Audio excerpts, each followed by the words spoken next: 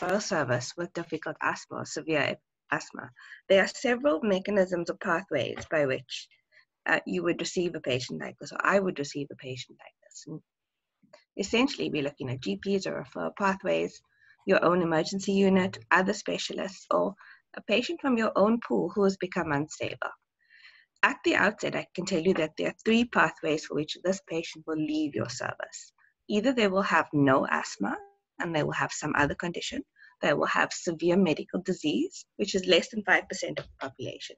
Or they will have difficult to treat asthma, which is slightly difficult, where other factors other than their medical condition impede the achievement of control. Now, the nuts and bolts definition of asthma is really a heterogeneous disease with chronic airway inflammation that's defined by a pattern of respiratory symptoms: wheeze, shortness of breath, chest tightness, and cough that vary over time and intensity, all tied together with this variable expiratory airflow limitation. Now, what has changed in the last 20 years, and it's been the defining concept of modern asthma treatment, is that rather than having asthma or no asthma, one can have asthma and be controlled or uncontrolled. So rather than a binary outcome, there is variable control over time. And there's a lovely pocket guide that I can direct you guys towards. It's called the GINA Pocket Guide. It's regularly updated, and there was an update in 2019. And it has this pretty of how one can assess control or lack of control. And it is in the uncontrolled group of patients that the risk of acute severe exacerbations is increased. Now, why am I talking about this condition to a group of ENT doctors? So the question is, first, will you see this condition? Undoubtedly. The trajectory in sub-Saharan Africa has been very steep, upward trajectory.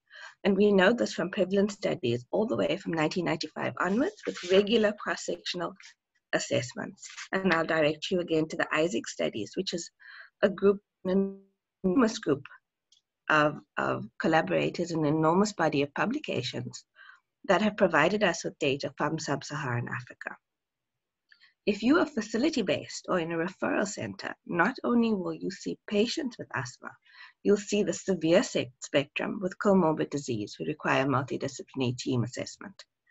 What we know from Cape Town, and we know this from a recent publication by Bart et al. In 2021, that the Cape Town pattern has shown sharp increases in prevalence from 1995 until 2002, which now may have plateaued with lifetime prevalences as high as 34.5% in adolescents in Cape Town, and current disease as high as 21.3%.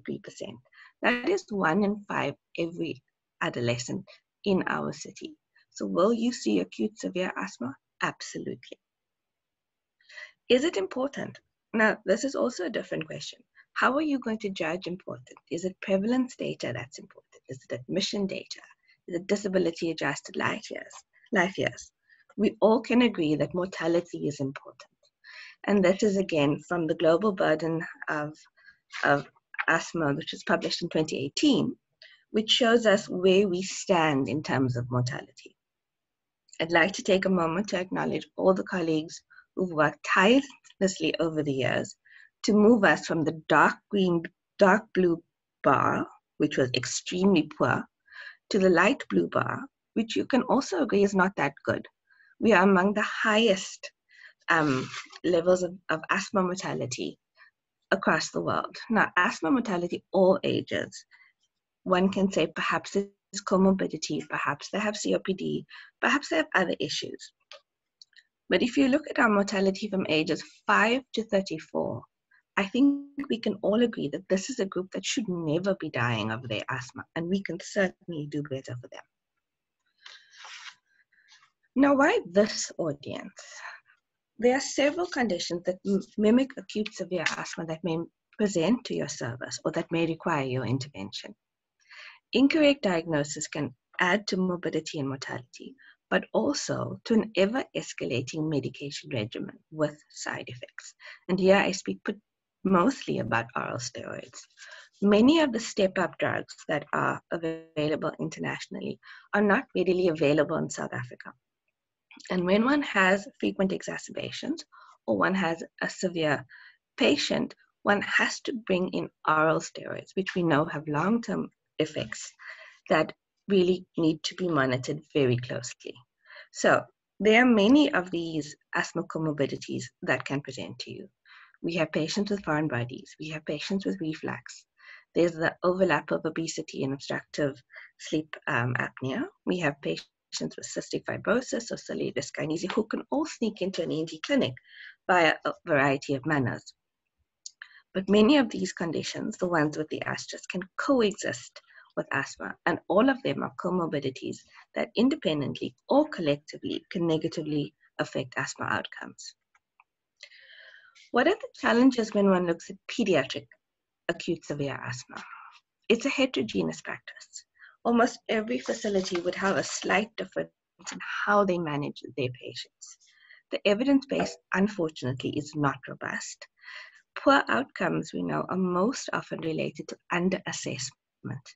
In the little ones, because they are difficult to assess objectively, and in the older asthmatics as well. We are rarely, if ever, able to perform bedside lung function tests in the Peds Emergency Center, which is one of the few objective measures that we have of airflow limitation. What I can say is that Metro West of the Metro Health System, which is where Red Cross falls into, has benefited greatly from a standardized approach to acute severe asthma. We know that from internal quality assurance work that we've done. Mortality has decreased, PICU admissions have decreased, and intubation rates have decreased. I have included, just briefly for your interest, a little guideline on what are the indications for PICU admission, and they are things like cyanosis, rising CO2, minimal chest movement or silent chest, marked respiratory distress, and a decreasing mental state and lethargy or agitation. Cardiorespiratory arrest is something that one does not ever wish to see, and it's an obvious indication for resuscitation and ICU admission. We can do nothing in the year 2021 without talking about COVID.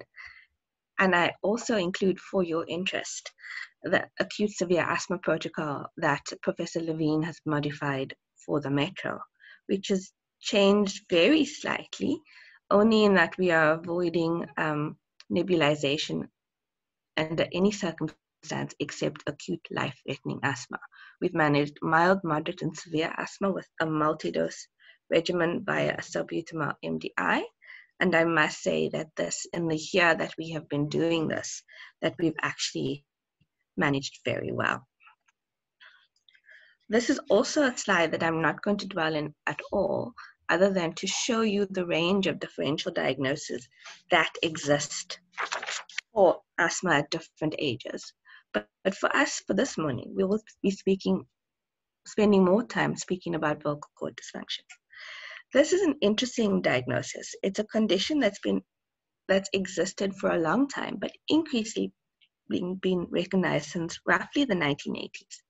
It's had a variety of names over the years, and it is a paradoxical adduction of the vocal cords and inspiration, which causes dyspnea, cough, wheeze, or stridor. Now, many of these words, dyspnea, coughs, wheeze, are the same words that we used when we spoke about asthma, and you can see how these two conditions can be conflated or can mimic each other, and in fact, unfortunately, can coexist in each other.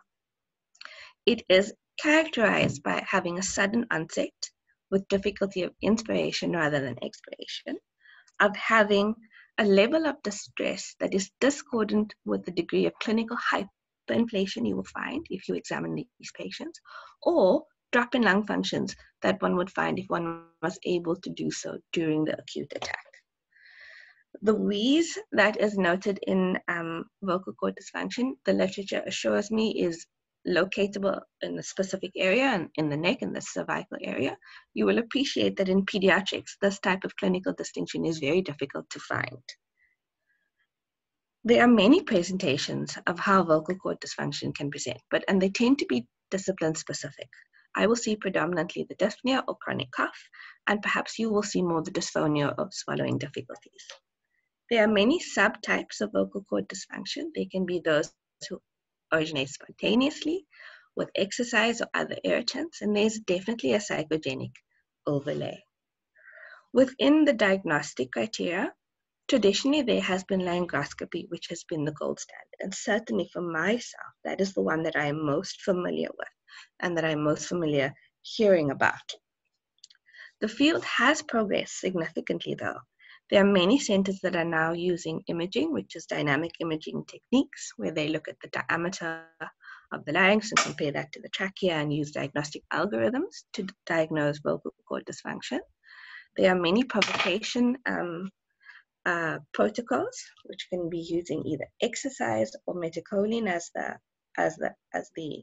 the challenge medium, which is followed by an observational period, which can either be using spirometry or very interesting techniques where you use continuous laryngoscopy combined with an exercise challenge to diagnose vocal cord dysfunction. And these would be more in the large ENT services. I mention again that it's really important to have clinical clarity as to what condition you're talking about, because vocal cord dysfunction clearly can mimic asthma, or it can coexist in patients who do have asthma. There have been recent attempts to bring to have umbrella terms which cover all of these subtypes and all of the different ways in which vocal cord dysfunction can present. And there's the term inducible laryngeal obstruction, which came out in about 2013 via ERS. But this term in itself has generated some controversy. What is the prevalence of this condition in the general population? That is something that I will not be able to tell you. There is great discordance in the literature and the prevalence rates that are presented, from the low teens, 10, 12%, up into the high 30s. Most of the work that's been done has been in selected populations, in referral populations, in tertiary clinics. And it's quite difficult to kind of gauge what the global population is. There's a postal study in Luxembourg that's been a subset of a greater population study that estimated a 4 to 6% of vocal cord dysfunction. But one can imagine that the methodology of a questionnaire for vocal cord dysfunction will have certain logistical issues. But that is, however, the best unselected population prevalence that I could find. The pathophysiology equally is difficult to understand, and it's hypothesized to be a result of laryngeal hyperresponsiveness, which is tied to the complex innervation of the larynx, which is very different from the paradigm of asthma, which is chronic inflammation in the lower airway.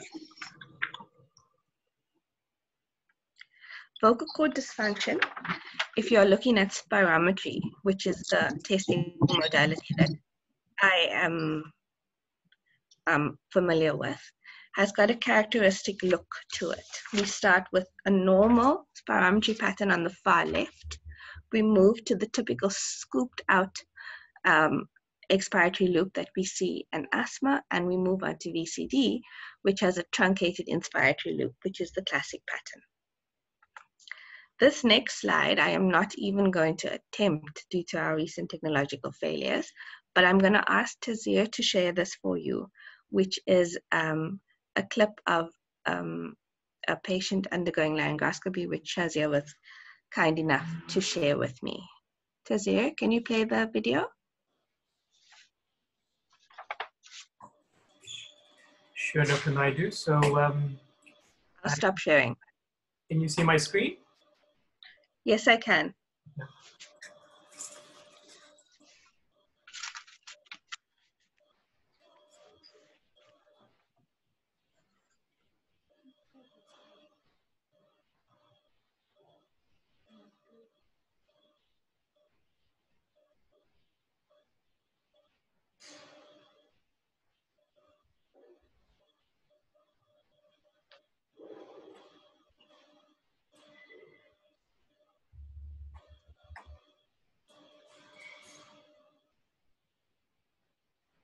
Back over to you, Dr. Naidoo.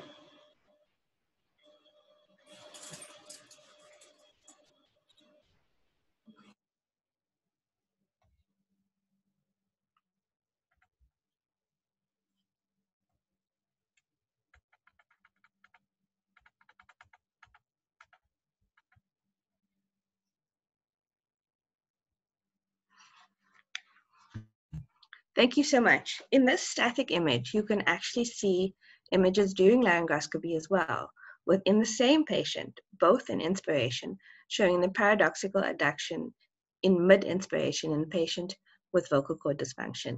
Image on the left, A, is on diagnosis, and image on the right, B, is in the same patient following supportive speech therapy. So how are we going to manage this complex condition? And this is a multidisciplinary team approach. There's no way around that. It's important to remember that diagnosis itself is a therapy. Many of these patients will have had a long and very frightening road with their child of these sudden severe attacks that have been labeled often as asthma, and they would have been undergoing multiple emergency room visits, multiple doctor appointments, and living, frankly, in fear of acute exacerbations. So the diagnosis itself is therapy.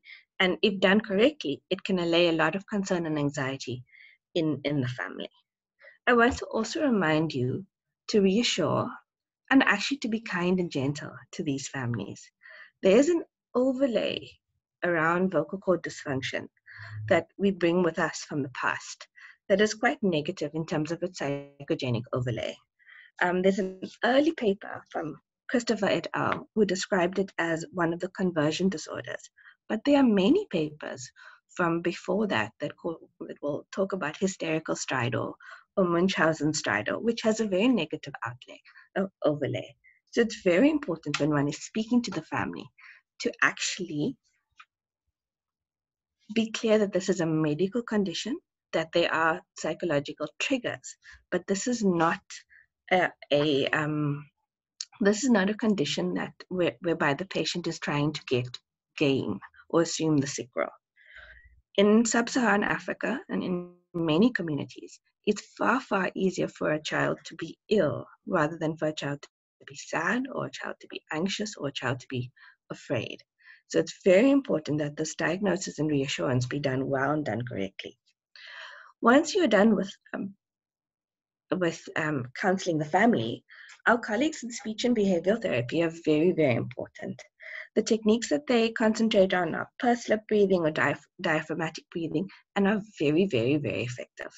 And there's a response rate that Petrov et al. Describe of being 60 to 70% minimum effective. Medical comorbidities are really important. These patients often have other conditions, and they've been shown to have things like asthma, they've been shown to have reflux, they've been shown to have sinusitis, and all the other complications that other patients can have. But if you have a patient who has multiple conditions, treat the VCD first. It is the one that has an achievable good outcome.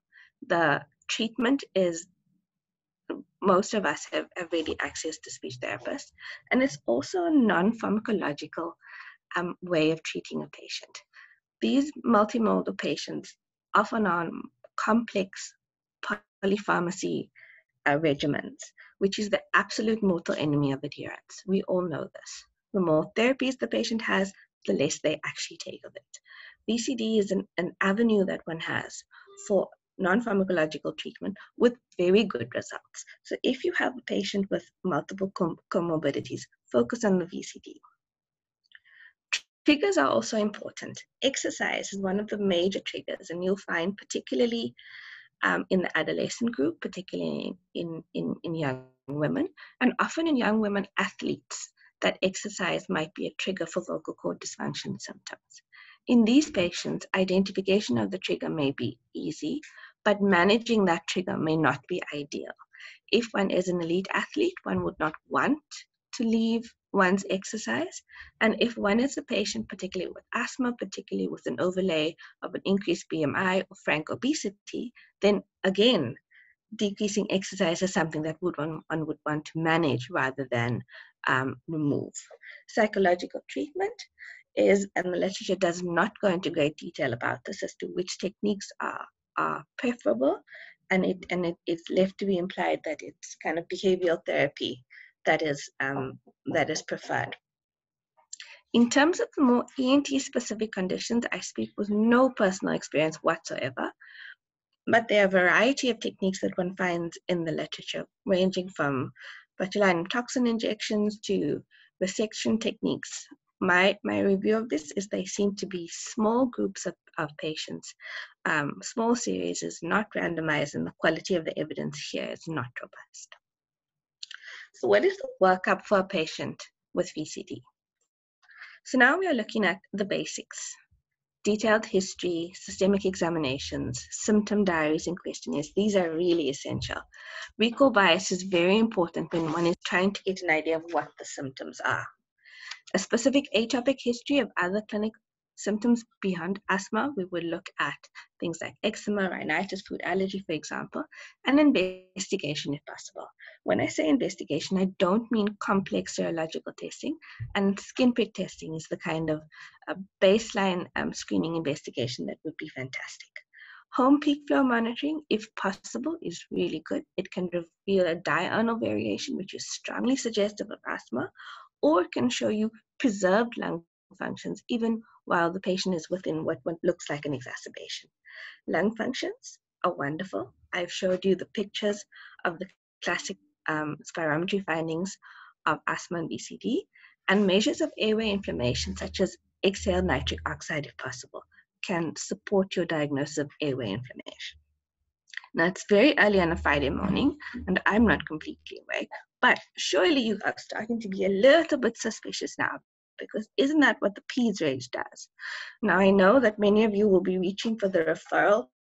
I've got the little picture on the right of the pinky, which is how you write up the referral to another specialty. But colleagues, wait.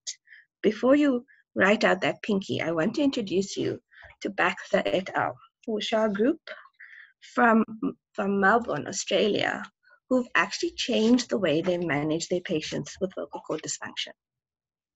They gather up together in a single room, a group of people.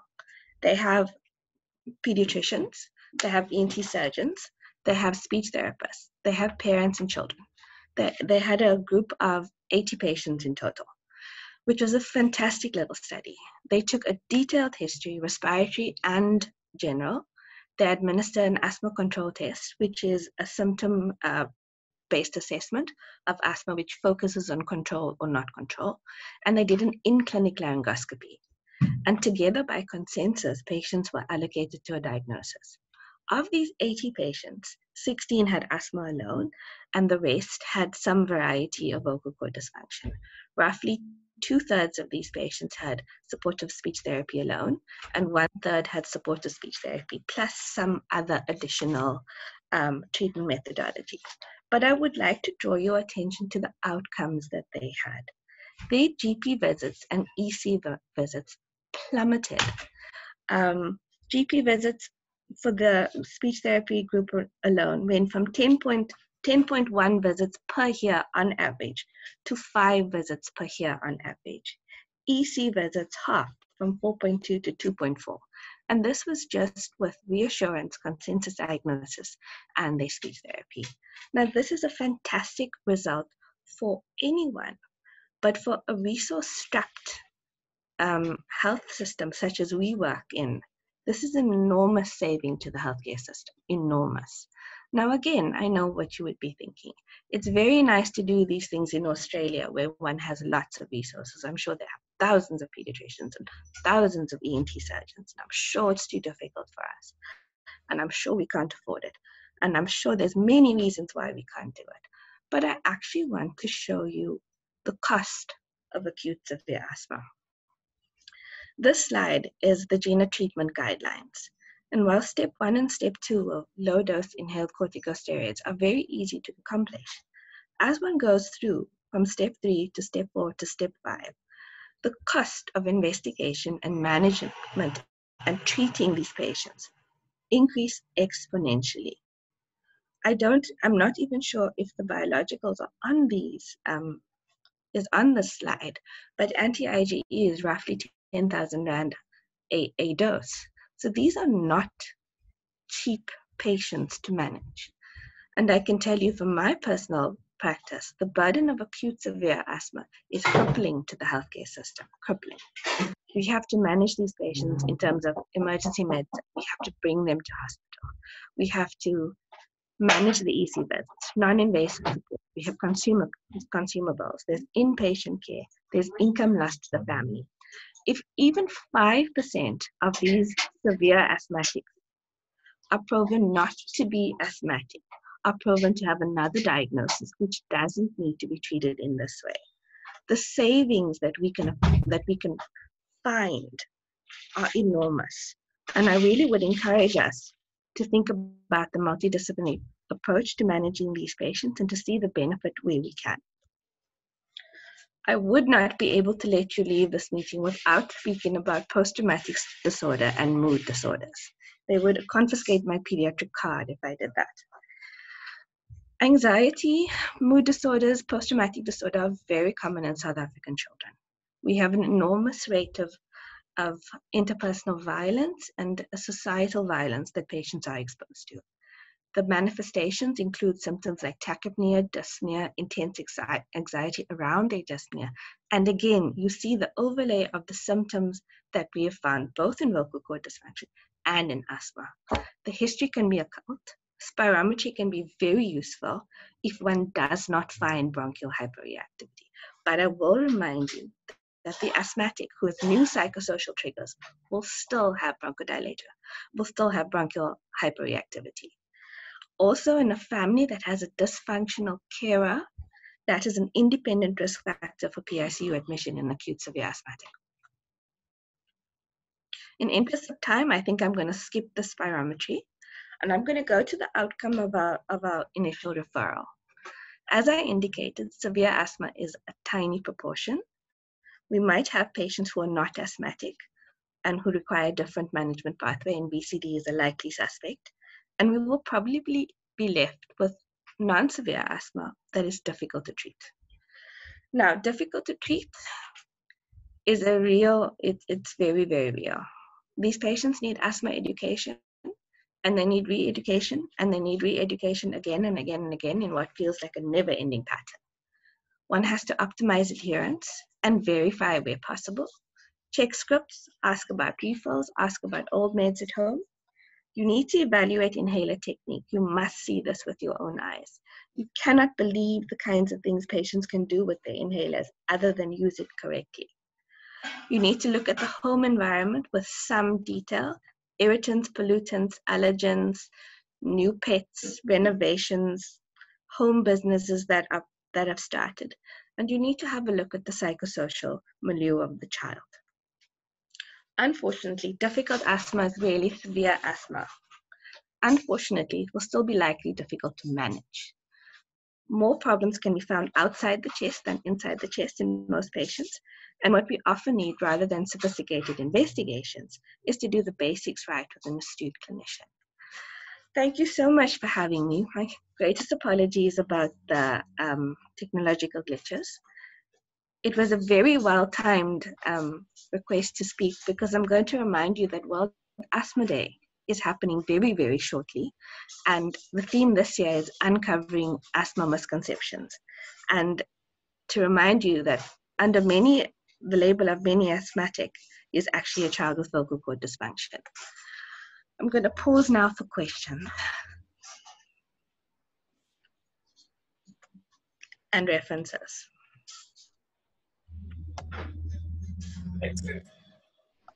Thank you very, very much, Dr. Naidoo. Actually, this is a disease process, as you've mentioned, that our specialty and your specialty, I'm sure, see quite often, and as you've shown, will be quite beneficial to continue this kind of collaboration between departments. Thank you very much, and it's really nice to see the kind of outcomes that your department is having with the study that you've done and the change of protocols that you've managed in the Cape Town Metro. So that was also very nice to see.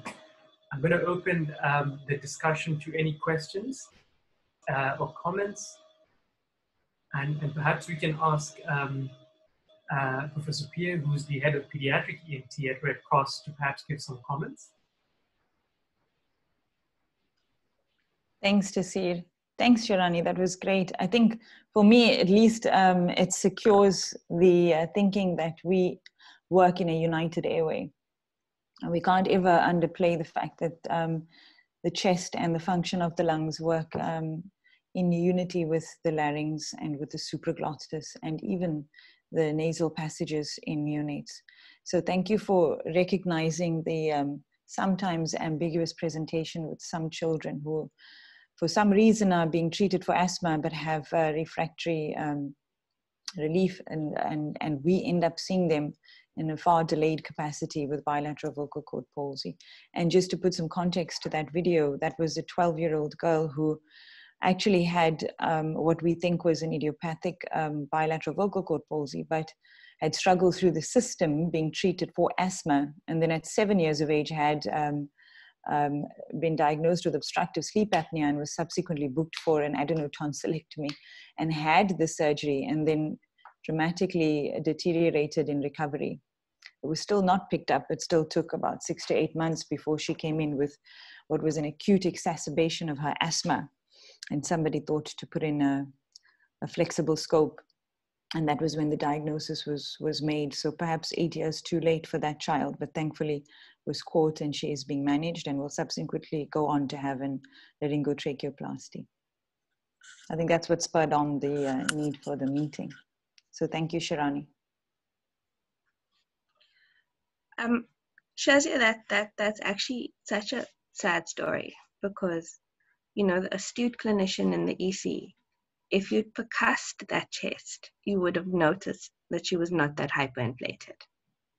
And it's the astute clinician who sees at the start. And often we don't speak enough to the doctors in our EC, you know, sometimes they start by juniors, but it's that initial thought of like, wait, something is not right, that sparks the kind of the mental discourse that requires the person in the scope to come and see, because it's that acute presentation that you have to think about.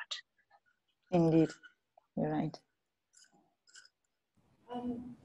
Shazia and Dr. Naidoo, I don't know if I can just ask a question. Yeah. Thank you very much for the presentation. I just wanted to ask, in that study they did in Australia with 80 patients, surely you, in order to make the diagnosis, obviously it's a multidisciplinary team, but surely you need the patient to be having an acute kind of exacerbation of vocal cord dysfunction to see that paradoxical A deduction for the scope. So I suppose I'm just asking how they put the information together on an outpatient basis. Was it sort of just a combination of the spirometry, but I suppose that you would also need a degree or level of obstruction fairly acutely to achieve that spirometry curve. This is a referral service and they are very well stocked. So the asthma control test that they did, that would have been the pediatrician that did it, and it was Paediatric pediatrician, is very good about determining the symptom pattern, the diurnal variation in the trigger pattern. So that was good. They also have an exercise, one of those, evidently the acronym is CLE, where you have an exercise, they have a treadmill, and they have a distinct protocol where they can actually do a provocation test.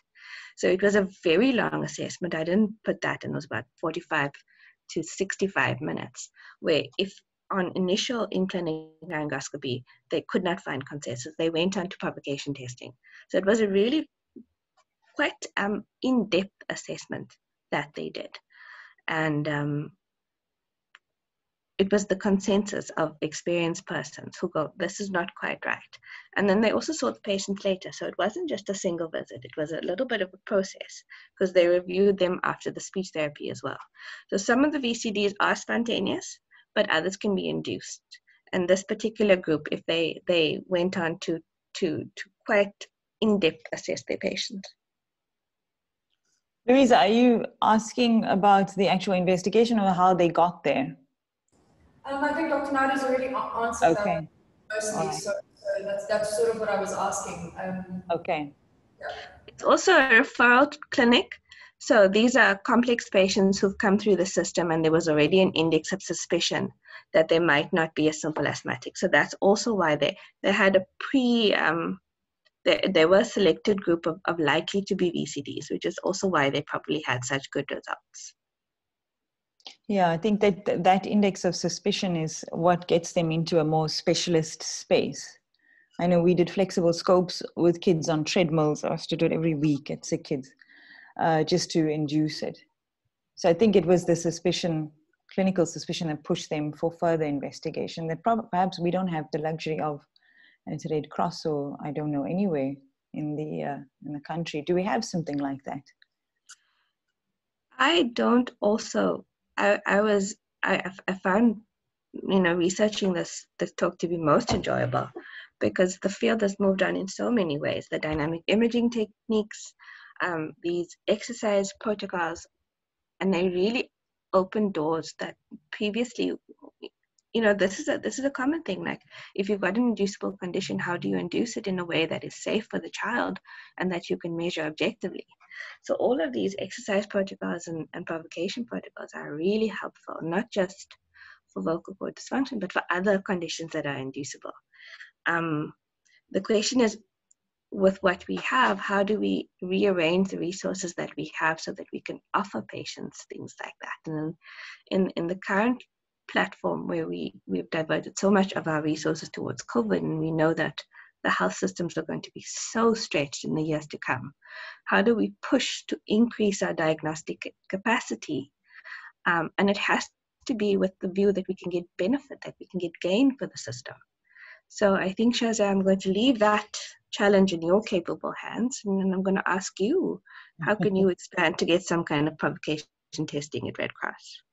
Well, historically, we used to get the kids to walk up and down the stairs, go and buy some sweets and come back up and see how tired you are. And that was what Chris and Graham used to do. I think what we've moved beyond to now is obviously with aerosol generating procedures, we are moving to translaryngeal ultrasound. And I think certainly vocal cord paresis, uni, bi, as well as the paradoxical function, I think would be a good place to try and do a non-invasive, perhaps not something that would provoke an attack, but at least at baseline to see. So I think that's something we can offer with our limited resources, but also to give our trainees an extra skill set, especially in a developing world setup and with patients in large centers that don't have access to flexible scopes with or without COVID being a confounder. So that's something that we're actively doing now. We just got funding and we got an ultrasound probe that's portable and just got consent. I think our ethics was approved about 3 weeks ago. So that's something we're going to be looking at. And perhaps it is a good cohort of patients, the asthma patients, to just do a baseline translaryngeal ultrasound on all of them, or at least the refractory ones, if they'll lie still enough. That may be something worth looking at. I'm not sure. That's an exciting thought. Yeah, definitely. Thanks very much, Shazia and Shirani, for those really interesting comments and discussions. One of the pillars of paradoxical vocal cord movement or vocal cord dysfunction is speech therapy and breathing exercises. And I see we have Rosalind Lenton, one of the chief speech and language therapists, who's now retired but is still at Red Cross. Rosalind, do you want to comment on anything on today's topic?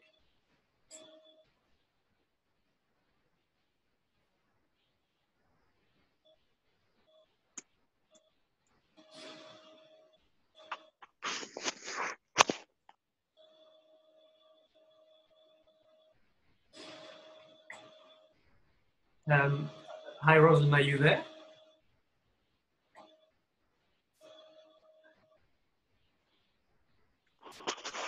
Hi, Jessica, can you hear me? Yes, we can hear you now.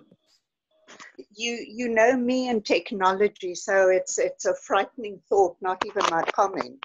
So, yeah, to see when I was at Curtis Care Hospital, we had some referrals. They started coming in more and more. In the past, we didn't have, obviously, adults. And I must say, my experience was extremely limited. You know, I ran to do some reading. And I think on two ladies, we were fairly successful with a technique that I personally had seen, which is, of course, a lot of discussion with the adult. I'm not too sure how one can do this with younger kids. I don't have any experience. Progressive relaxation, and yes, focus on diaphragmatic breathing.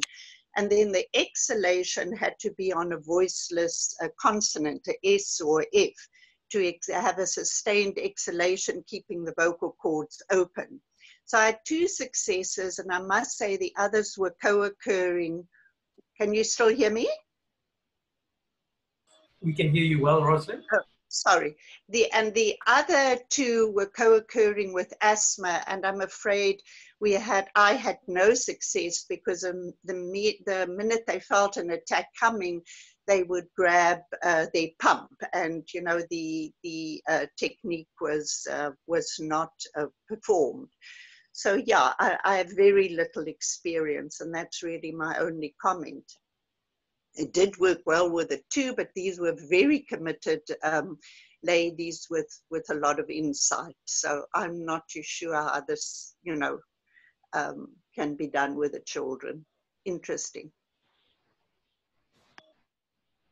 Thanks very much for those comments, Rosalind, and glad to see that you had some successes with that kind of therapy. Dr. Naidoo, any comments on Rosalind's experience? You know, this is the problem with pediatrics. Everything is developmental. So there are things that you can achieve at certain ages and with certain techniques. And I think with the little ones, you can reassure them, you can get them to the idea of play, and you can actually achieve a lot if you have buy-in from the mother. Because if mommy says it's okay, if mommy says let's do this, let's breathe together, you can actually get quite far if you have a committed parent-child dyad. And Rosalind's brought in a very important question of buy-in. If there's buy-in and insight, then you can go quite far. I think it's the older child and adolescent that one would have a lot more leeway with, particularly that group of exercise-induced female athlete, and often high-performing athlete, and often insightful type A personality athlete. So within that group, particularly ages 9, 10 and upwards, the prepubertal and pubertal children, I think one could get very far with the supportive environment and a supportive family. I think if you have that, you can progress. But if you don't have buy-in from the family, you don't have insight from the family, you don't have acceptance from the family, then you will get nowhere. Thank you very much, Dr. Naidoo, and thank you very much, Rosalind, as well. What was very interesting, I also found, just as we start closing our discussion, is that the element of the psychogenic overlay that you mentioned. By coincidence, just 2 weeks ago, I saw a patient on call, an 18-year-old female with paradoxical vocal cord movement, and she was a week away from her exams. So I referred her to the speech therapists, and I scheduled a follow-up a week after exams finished. And lo and behold, on repeat flexible nasal endoscopy a week later, she was stress-free and her vocal cord movements were absolutely normal. So it's quite interesting on what stressful periods can do to the human body as well. So there's a fantastic study in thorax almost 15 years ago where they did spirometry on people who had been bereaved, who had recently been divorced, who had been retrenched. It was a wonderful observational study. And the amount of change one can see on spirometry in times of intense emotional stress, it made such an indelible impression on me. I've never forgotten it. It's years and years ago. But they were in a group of asthmatics who were well controlled, who were taking their controllers, who never stopped taking their controllers. But just in those landmark periods of their life, you could watch the way their spirometry dropped, and dropped in a sustained fashion. And it took quite some time for them to recover emotionally, but also in terms of objective lung functions. It was a good study too. I was a registrar at the time, but it made such an impression in my mind that I've never actually. It's always been part of my clinical questions when I examine, when I have a new consult. It's like, what's going on in your life? Excellent.